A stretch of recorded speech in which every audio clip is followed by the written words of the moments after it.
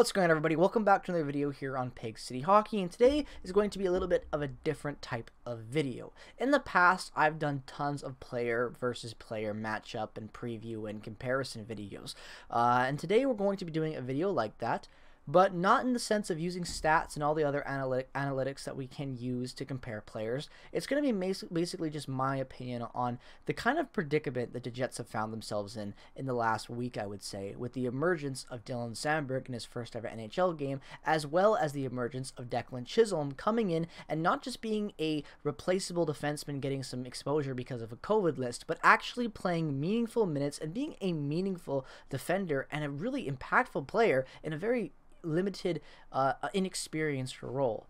And not to mention the fact that the Winnipeg Jets also find themselves with Ville Heinola, who's currently not playing because I believe he has COVID and was in that COVID box and has kind of just been in that weird taxi bubble because of that for a while now. The Jets kind of find themselves at a crossroads because I am one, you guys know for how much I am a big offender I am of Ville Heinola. I want to see the kid play.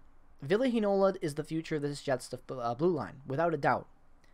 But so is Dylan Samberg, and so is Declan Chisholm. So what do you do if you're Adam Lowry? What do you do if you're Kevin Cheveldayoff? You just went out and acquired Brendan Dillon and Nate Schmidt. They've been playing pretty good. Brendan Dillon has been, okay at times, but Nate Schmidt has been a great get. The defense has been the only stable part of this disaster season so far by the 35-game mark. By today, the day you guys are watching this game, the Washington Capitals will be playing tonight. Lineup hasn't come out yet. I don't know what to expect, but this is going to be kind of my thoughts on what I would do if I was the Winnipeg Jets right now and how I would handle these three young defensemen plus Logan Stanley on the other side of that coin as well, and how I would disperse the minutes and figure out who gets what opportunity right now. So regardless of the team that you root for, definitely consider dropping a subscription, and let's jump into this video. So right off the back, I think that Ville Heinola should be playing over these other defenders, even Logan Stanley. I think that that's just a given at this point based on how good he's been. He killed it as an NHL rookie. He should have played the whole season that year when he was dominant, but nope, the Jets, being the penny pinchers they are, have to conserve his contract. Like that makes any sense. We talked about that in the Prairie Pucks last episode with Ryan from Hawk Garbage Sports. I don't get that one. Enough said on that.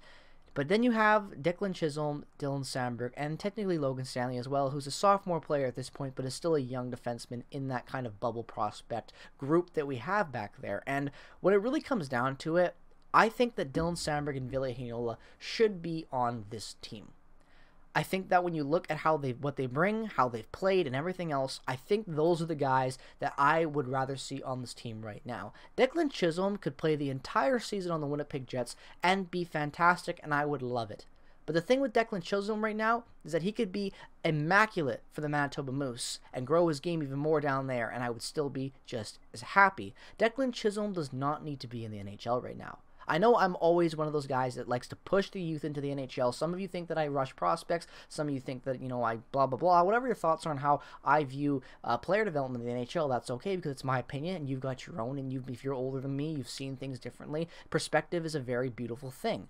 But what it really comes down to for this, that I feel like, is that if you give meaningful NHL opportunity to your two top defensive prospects in Ville Heinola and Dylan Samberg, and let Declan Chisholm, who I would say, well, almost everybody would consider, is probably your third best defensive prospect. Obviously, Jonathan Kovacevic has kind of gained some traction in the last year and a half. He's very good, but even then, when the Jets needed to call up players, he didn't get the call up, so I don't know whether or not he has a home with the Winnipeg Jets in the big club in the future. Maybe he does, maybe he doesn't. I don't know. That's all kind of speculation from a fan, but I'm not going to say anything else on that. But I really think that Declan Chisholm should spend this season with the Manitoba Moose.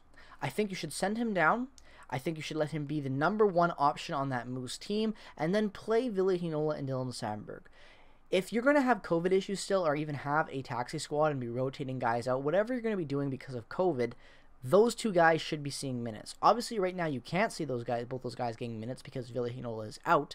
But when in a perfect world, I think that's what you should do. Because when it comes down to it, both of these players are very similar. Two-way defensemen, good in the neutral zone, heavy shots, can manage the puck well, can move the puck well. They can do anything that a defenseman in the modern-day NHL needs to do, and they excel at it. So that's why you don't need stats to compare these guys, because their games, although being different, are quite similar. The modern-day perfect two-way defenseman is always going to be very similar to other modern-day perfect two-way defensemen, because that's kind of just how that position has gelled. Everyone that's good in that area and is a good two-way defenseman, they kind of have similar play styles. They complement themselves, and that's very important. That's what you get when you have Ville Heinola and Dylan Samberg coming into your lineup. They will complement each other. Just like how we saw Chisholm complement Samberg, Ville will do the exact same thing.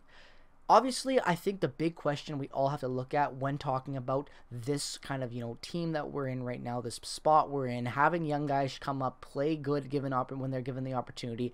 What do you do with the guys that are on this team for a while? Because Josh Morrissey's here to stay. Neil Pionk just signed a 4-year contract extension. Nate Schmidt has 3 years left on his contract, could possibly be even 4. Brendan Dillon has, I believe, 2 years left on his contract, right? So you've got all these guys locked up with term. What do you do?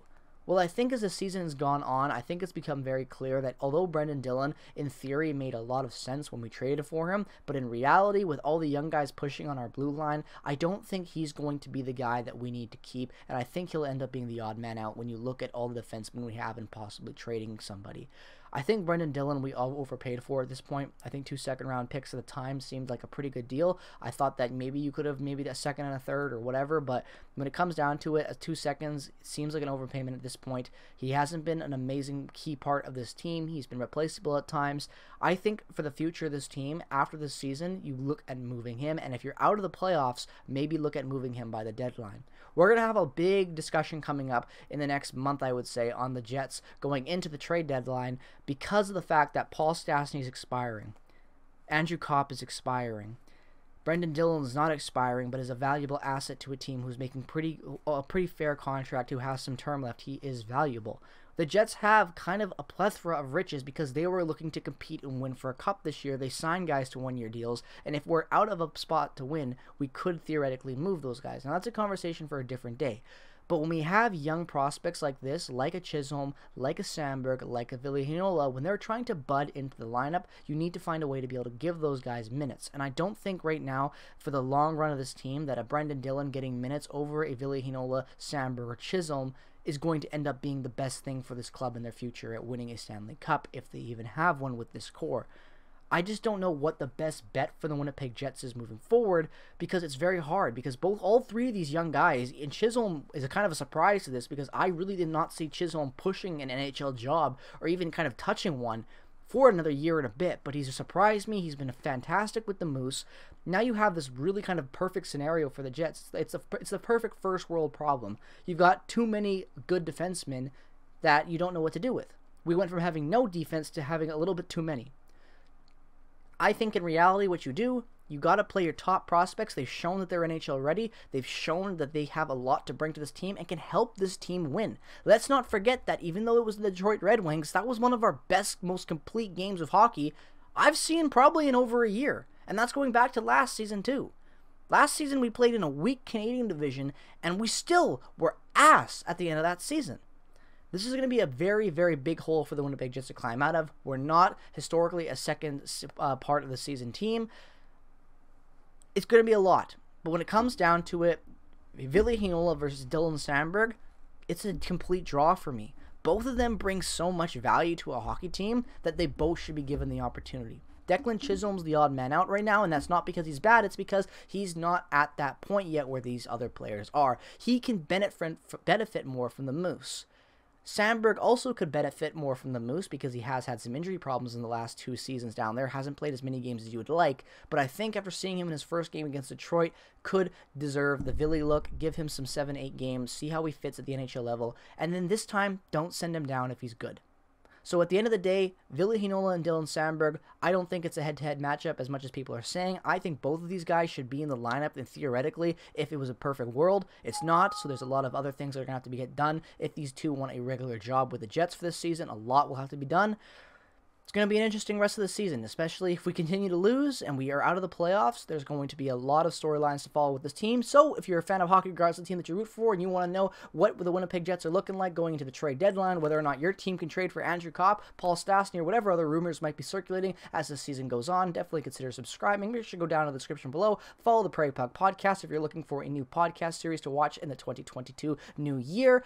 We have a brand new episode that came out giving the Winnipeg Jets their midterm report cards. So if you'd like to go check check that out. The link is down in the description below, as well as my Twitter, Instagram, my every other affiliated link. Go check that out, subscribe, follow it. It helps me out, and if you always guys want to get in touch with me, I'm always active on those. So you know, you've been given the information to get in contact with me. If you ever want to see a certain video or something like that, Winnipeg Jets related, hit me up, message me, and I will try to do my best to bring that to you. So with all that being said, peace, love, and positivity. I hope you enjoyed this video. Go Jets, go, and bye-bye.